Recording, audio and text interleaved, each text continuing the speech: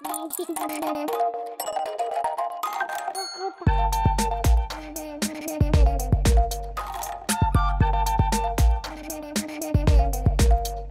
I go home, I use my computer every single day for multiple hours. Like anything in moderation is not that bad. An addiction, but like it's normal to people, like everyone does it. So it's both good and bad. Honestly, I'm not really worried about social media. Maybe like things like that happen in real life, like global warming, like anything that's going to be detrimental to our planet, basically. West of 21st Street is what's called an environmental justice community.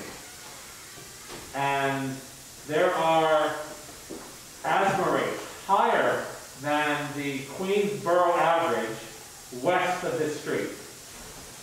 And that has a lot to do with intentional environmental racism. When you look at any major city, unfortunately, there are these zones, what are sometimes called sacrifice zones, in which there are environmental conditions that are disproportionately impacting certain vulnerable communities or certain communities that have been historically excluded from social resources. Unfortunately, our society will place even more challenges on those people because they don't have the political power to stop it, or they can't access the courts. With the way climate change is going, it might become impossible to plant using traditional agricultural methods.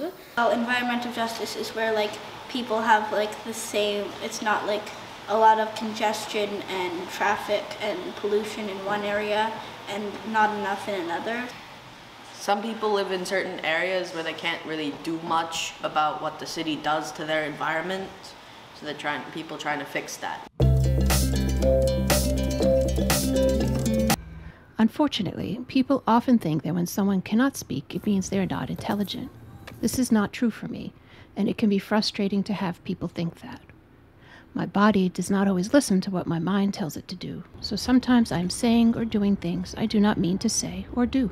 It's an adult who's typing on a tablet. They think that adult is literally being rude.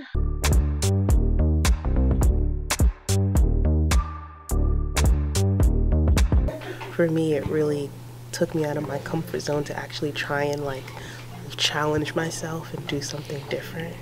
And things that I would never know unless I would actually get a job in production.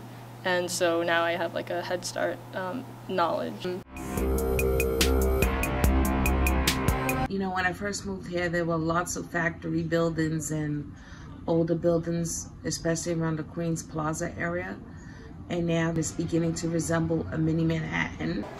And for someone who comes from a family who doesn't own a car, Elmhurst is like a really good location because of its public transport. So we've been trying to look for new places, but the cost of living in Elmhurst has just been like skyrocketing. Gentrification involves like rent prices increasing and like a wider, richer crowd taking over smaller communities, especially POC.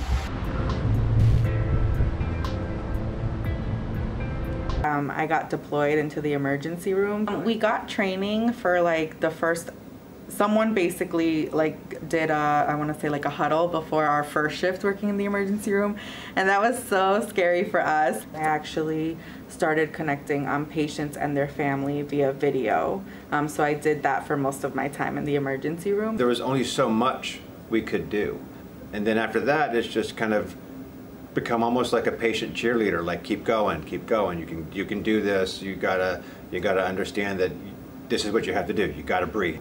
And some did, some didn't. For like me and my coworkers, like the nurses, like and the PAs and the aides, like it was a lot to deal with. We were having 40-50 patients a day, and then half of our list would die. If you weren't in the hospital, you have no idea what we went through. None whatsoever. And we can't describe it enough to tell you what it was like.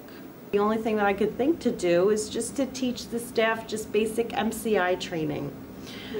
MCI training is mass casualty incident training, and this is like just basic battlefield triage, right?